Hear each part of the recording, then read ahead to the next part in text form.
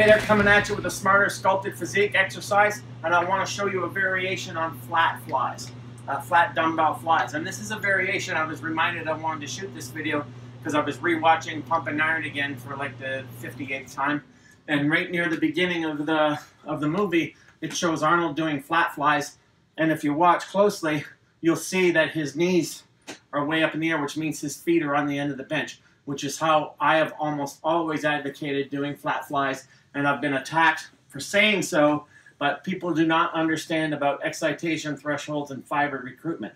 When you put your feet up on the end of the bench for something like a flat fly, you create what I call a joint stress transfer.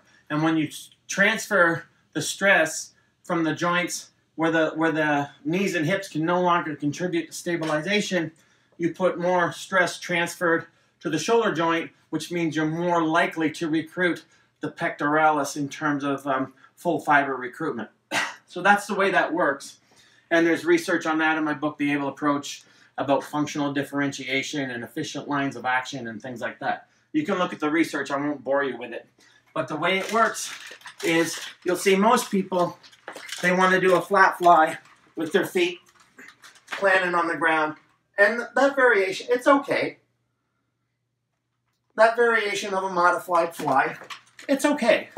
But to be even more efficient and to get better, more effective fiber recruitment from the pecs, try with the feet up on the end of the bench.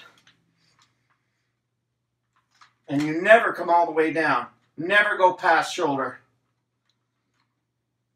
Above the eyes for presses and flies. Bam. All right? And so by putting your feet up on the end of the bench, you create an effective joint stress transfer. And because now all the stability goes to the shoulder, you're more likely to more effectively recruit the muscle fibers of the chest as well. The other thing, just as a point of contention for me, someone with 4 decades experience in the gym, please don't clang the weights together at the top. It's not necessary and it's not effective for getting the most out of your contraction. So you don't come up in a fly and bang the dumbbells together just so you can keep count of how many reps you're doing. Again, as reference, check out Pumping Iron, the movie.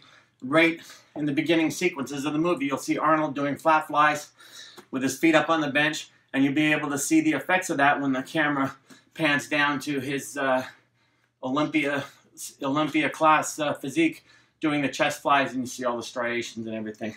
So that's a flat fly with feet up on the bench to create joint stress transfer, to get a more effective line of action, which then produces better muscle fiber recruitment for the chest. Little tricks of the trade there. So stay tuned. We got more coming at you in the Smarter Sculpted Physique TV.